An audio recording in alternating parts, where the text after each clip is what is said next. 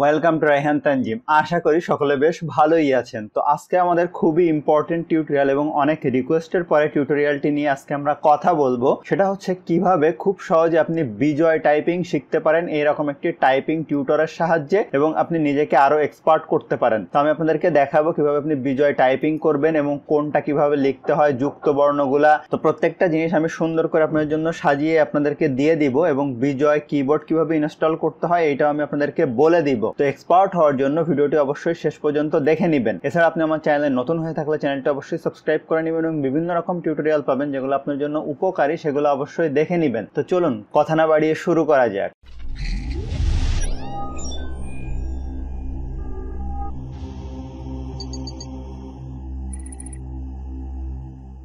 Welcome back. তো প্রথমে আপনার যেটা ভালো হবে সেটা হচ্ছে একটা বাংলা কিবোর্ড কিনে নেওয়া, যেটাই বাংলা এরকম ভাবে লেখা আছে। তো বিজয়ের ক্ষেত্রে সব থেকে যে সমস্যাটা আমাদের হয়ে যায় সেটা হচ্ছে স্বরবর্ণ লেখা। আমরা সবাই জানি যে স্বরবর্ণের সংক্ষিপ্ত রূপকে বলা হয় কার। দেখেন এই যে অ আছে, আ রস্যই দীর্ঘই রস্যু, এগুলা কিন্তু নেই। এই যে আকার মানে হচ্ছে আ, রস্যিকার মানে রস্যই, দীর্ঘিকার মানে দীর্ঘই, রস্যুকার মানে রস্যু, দীর্ঘকার মানে দীর্ঘ।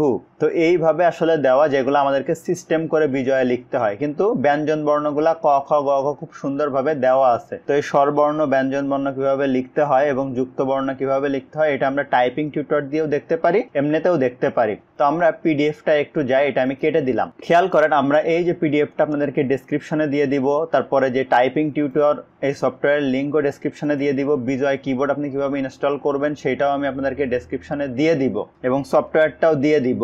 ইউটিউবের কিছু রেস্ট্রিকশন থাকার কারণে যে কিভাবে বিজয় কিবোর্ড ইনস্টল করতে হয় ওটা আমি এখানে দেখাতে পারবো না, কিন্তু আমি ডেসক্রিপশনে আপনাদেরকে লিঙ্ক দিয়ে দিব, ওখানে আপনি ভিডিও পেয়ে যাবেন যে কিভাবে ইনস্টল করতে হয় এবং সফটওয়্যারটাও পেয়ে যাবেন। তো দেখেন এখানে লেখার নিয়ম আমি যদি প্র্যাকটিক্যালে যাই তাহলে আপনাদেরকে দেখাইতে সুবিধা হবে। এখানে বোঝার থেকে যখন আপনি বুঝে যাবেন তখন এই পিডিএফটা আপনার জন্য খুবই অর্থবহ হয়ে যাবে। তো এখানে খেয়াল করেন, সে বলতেছে তুমি যদি অ লিখতে চাও, এই জায়গায় খেয়াল করেন, অ লিখতে চাও তাহলে এখানে অতে ক্লিক করে। এটা খুবই সহজ, অ যে কেউই লিখতে পারবে। তবে তার জন্য অবশ্যই আপনাকে শিফট প্রেস করতে হবে। আপনারা হয়তো জানেন যে কিবোর্ডের উপরের কোনো কিছু উঠাইতে গেলে আমাদেরকে শিফট প্রেস করে উঠাতে হয়। বিভিন্ন বাটন আছে কিবোর্ডের, উপরের কোনো কিছু উঠাইতে শিফট প্রেস করতে হয়, স্বাভাবিকভাবে নিচেরটা ওঠে। তো দেখেন এই এফ বাটনে, অর্থাৎ এই আঙ্গুল দিয়ে প্রেস করতে হবে। এখানে যে অটা আছে এটা কিন্তু উপরে আছে, অর্থাৎ আপনি যদি শিফট প্রেস করে অ প্রেস করেন তাহলেই অ উঠবে। তো আমি এখান থেকে আমার শিফট প্রেস করে এফ বাটন প্রেস করলাম, দেখেন অ উঠে গেছে। এখন বলতেছে আ প্রেস করো। এখন দেখেন আ লিখতে আপনাকে কি করতে হবে, আ মানে হচ্ছে এই যে আকার, তাই না? আকার দিয়ে আ লিখতে হবে। তো এই যে জি, এই জি বাটন দিয়ে সমগ্র যুক্ত বর্ণ একটা আর একটার সাথে লেখার জন্য, যেমন আপনি লিখবেন যে ক ক লিখবেন, তো ক ক যদি আপনি লিখতে চান সেক্ষেত্রে আপনার এই জির ব্যবহার করতে হবে, বা আপনি যখন আ লিখবেন, রস্বই লিখবেন, সেক্ষেত্রেও জির ব্যবহার করতে হবে। তো আপনি যদি এখন এই জি বাটনটা প্রেস করেন, করার পরে এই এফ বাটন প্রেস করেন, তাহলে দেখেন এই যে আ উঠে গেছে, এখন রস্বই লিখতে বলতেছে। তো আমি এই জিনিসটা দেখানোর আগে আপনাদেরকে এক মাইক্রোসফট ওয়ার্ডে যাই, তাহলে আর একটু সুবিধা হবে বোঝাইতে। যেমন ধরেন আমি যদি এখন লিখতে চাই, খেয়াল করেন, আমি যদি এখন অ লিখতে চাই তাহলে আমাদেরকে কিবোর্ড থেকে শুধুমাত্র শিফট বাটন প্রেস করে এফ বাটন প্রেস করতে হবে এবং সেটা কোন আঙ্গুল হবে সেটা আমরা টাইপিং টিউটর থেকে জানতে পারবো। তো এখন আমি শিফট প্রেস করে যদি অ প্রেস করি, এই যে এখানে খেয়াল করেন শিফট প্রেস করে, তো তার জন্য আপনি যদি এখানে প্রথমে বিজয় দিয়ে লিখতে চান সেক্ষেত্রে আপনার কিছু করণীয় আছে। সেটা হচ্ছে আপনার এই যে সফটওয়্যারটা কিভাবে ইনস্টল করবেন এটা আমি আপনাদেরকে ডেসক্রিপশনে বলে দিব। তো এখান থেকে প্রথমে আপনি সুতুনি এমজি ফন্ট সিলেক্ট করে নিতে পারেন, যেটা হচ্ছে বিজয় ফন্ট, অথবা আপনি এখান থেকে বিজয় দিয়ে ইউনিকোডও লিখতে পারবেন। ইউনিকোড বলতে অভ্র দিয়ে যেগুলা লেখে আর কি। আপনি কিন্তু বিজয় ফন্ট, সুতুনি এমজি ফন্ট কিন্তু অনলাইনে সাপোর্ট করে না। আপনি ইউনিকোড দিয়ে যদি এখান থেকে অন্য কোনো ফন্ট ইউজ করেন, ইউনিকোড ফন্ট আপনি ডাউনলোড করে নিতে পারেন, যেমন কালপুরুষ। তো ইউনিকোড লেখার আগে আমি এখান থেকে ইংলিশ করে নেই, নেওয়ার পরে এখান থেকে যদি কালপুরুষ ফন্টটা ইউজ করি, এখন যদি এখান থেকে ইউনিকোড করি তাহলে বিজয় দিয়ে ইউনিকোডও লেখা যাবে। তো যেহেতু আমরা এখন বিজয় দেখব, একই সিস্টেমটা একই, যেহেতু আমরা বিজয় দেখব সেক্ষেত্রে এখান থেকে আমরা সুতুনি, এখান থেকে আমরা ইংলিশ করে নেই, অথবা আপনি কিবোর্ড থেকে কন্ট্রোল অল্টার বি যদি প্রেস করেন তাহলে দেখেন এই যে বিজয় ক্লাসিক হচ্ছে, আবার কন্ট্রোল অল্টার বি প্রেস করলে যে ইংলিশ হচ্ছে। আমি এখান থেকে সুতুনি এমজি ফন্টটা সিলেক্ট করে নিচ্ছি, নেওয়ার পরে এখান থেকে আমি বিজয় ক্লাসিক সিলেক্ট করে নিলাম। এখন যদি আমি কিবোর্ড থেকে শিফট এফ প্রেস করি তাহলে এই যে অ উঠবে। আমি একটু বড় করে নিচ্ছি। এখন আমি যদি আ লিখতে চাই তাহলে আমাকে কিবোর্ড থেকে প্রথমে জি প্রেস করতে হবে, করার পরে এফ বাটন প্রেস করতে হবে, তাহলে আ হবে। যেমন আমি আপনাদেরকে কিবোর্ডটা দেখাই, এই যে আ অর্থাৎ আকার। এরপর যদি আমি রস্বই লিখতে চাই তাহলে আমার কিবোর্ড থেকে এই জি বাটনটা প্রেস করতে হবে, করার পরে এই যে যদি আমি ডি প্রেস করি তাহলে রস্বই হবে, যদি শিফট ডি প্রেস করি তাহলে দেখেন এই যে দীর্ঘই হবে। এরপর আমি এই জি বাটনটা প্রেস করার পরে আমি যদি কিবোর্ড থেকে এস বাটন প্রেস করি তাহলে দেখেন রস্যু হবে, যদি শিফট এস প্রেস করি তাহলে দীর্ঘ হবে।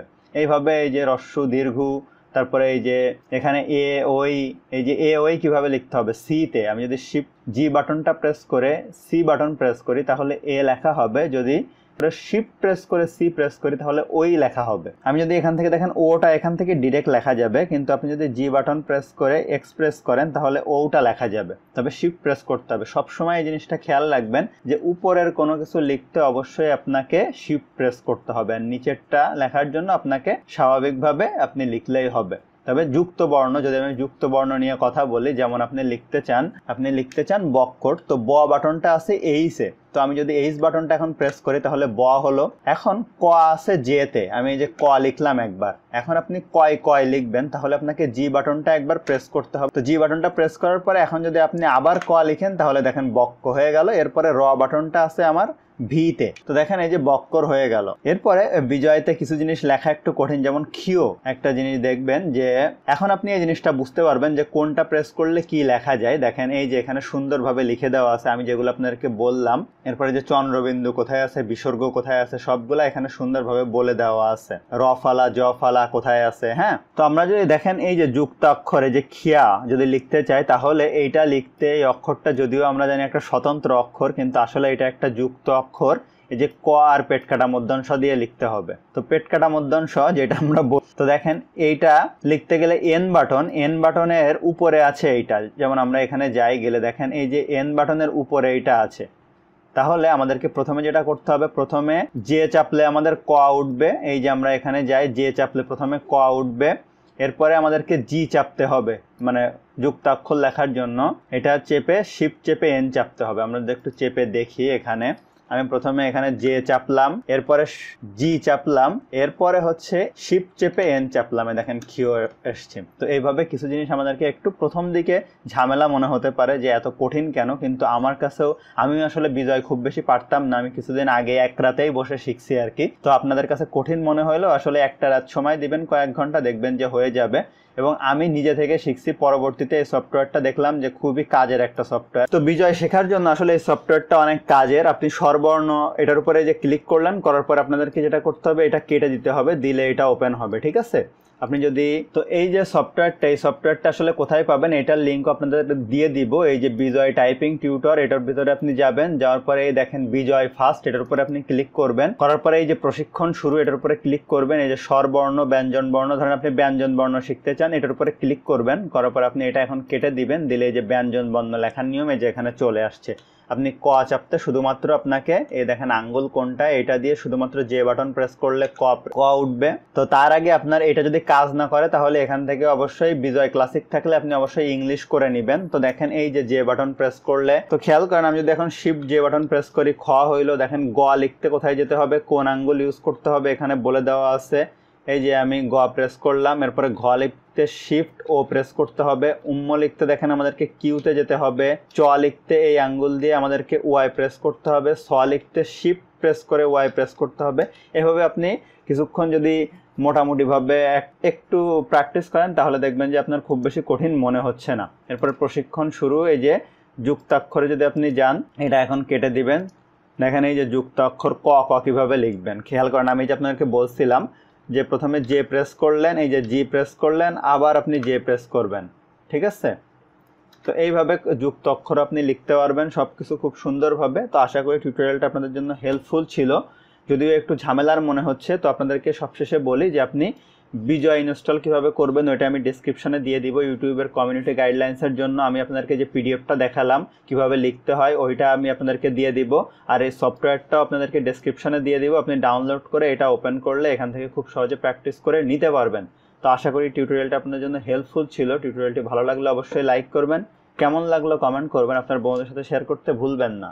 সাবস্ক্রাইব করুন আমার রায়হান তানজিম চ্যানেলটি ও পাশে থাকা বেল আইকনটি চাপুন। সবার আগে নতুন নতুন টিউটোরিয়াল দেখে নিজেকে এক্সপার্ট করুন।